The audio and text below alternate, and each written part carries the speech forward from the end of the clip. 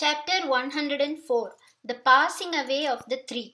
When Yudhishthira at last gave his consent for Dhritarashtra's retirement to the forest, Dhritarashtra and Gandhari went back to their residence and broke their fast.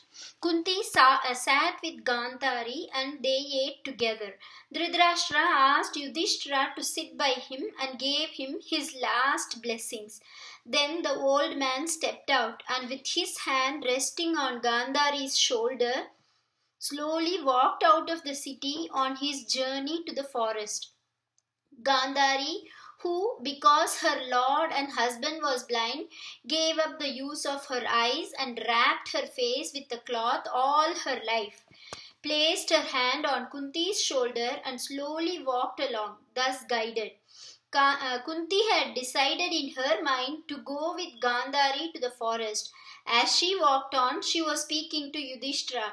Son, do not ever let your speech be angry when you speak to Sahadeva. Remember with love Karna, who died a hero's death on the battlefield. He was my son, but I committed the crime of not disclosing it to you. Look after Draupadi with unfailing tenderness. Do not ever give cause for grief to Bhima, Arjuna, Nakula and Sahadeva. Keep this ever in mind. Son, the burden of the family is now wholly on you. Dharmaputra had till then believed that Kunti was accompanying Gandhari only for a distance to say goodbye. When he heard her speak thus, he was taken aback and was speechless for a few minutes. When he recovered from the shock, he said, Mother, not thus.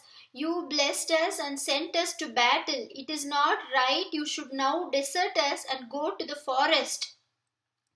Yudhishthira's entreaties were, however, of no avail. Kunti held to her purpose.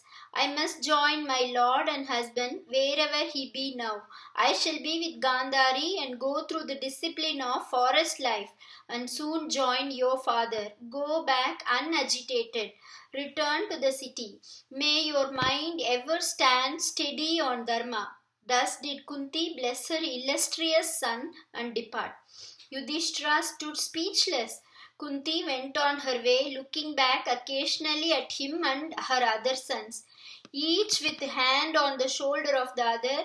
This picture of the three elders of the tribe wending their way to the forest, leaving their sons behind, is painted by the poet so vividly that it fills the reader with a solemn grief, as if the parting happened in his own family now. Dhritarashtra, Gandhari and Kunti spent 3 years in the forest. Sanjaya was with them. When one day Dhritarashtra finished his ablutions and returned to their hermitage, the forest had caught fire. The wind blew and the flames spread everywhere. The deer and the wild boars ran in herds hither and thither and rushed madly to the pools. Dhritarashtra told Sanjaya, This fire will envelop us all. You had better save yourself.